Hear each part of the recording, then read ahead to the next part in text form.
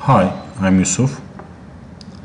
In this video, we will look at boss thread milling. With thread milling, we were threading holes. With boss thread milling, we are threading bosses, as you can see on picture.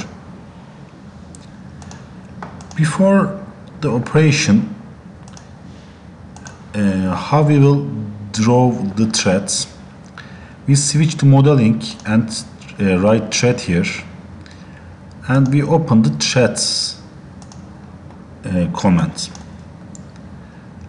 It's not like whole command. We were able to choose a metric, for example 30, metric 40, but in this command it takes the reference the outer diameter. The outer diameter is 60, so it takes the metric 60. You can choose the pitch if it allows it. For example, there are metric 56, pitch 5.5 and pitch 2, but there isn't another option for metric 60. Let's do this again.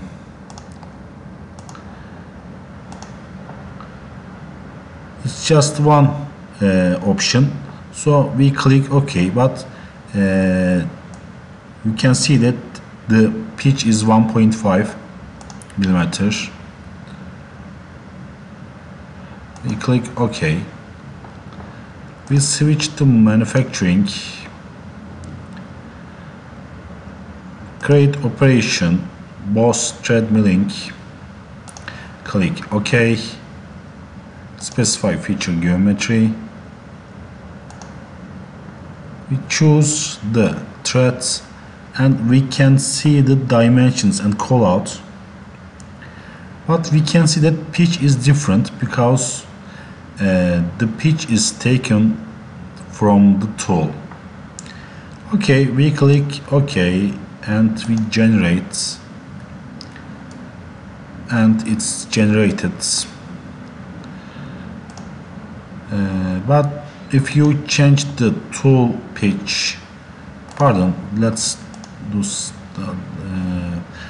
we can change the pitch from here 1.5. click OK, and when we click generate, we get an warning. Thread feature parameters must match the thread parameters of the tool. So we must change the pitch of the tool, and now we can see that the pitch is 1.5, and we click generate. We change the continuous cuts, we choose it, we open it.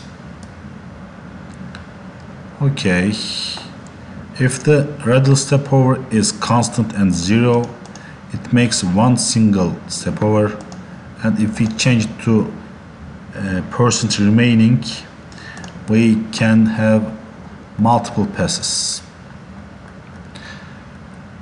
It seems like classic thread milling. In our previous video, we just thread the boss, but we define the threads with thread command, not the whole command. It's all for this video. If you liked the video, please press the like button, and if you didn't subscribe yet, please subscribe because it's important from now on.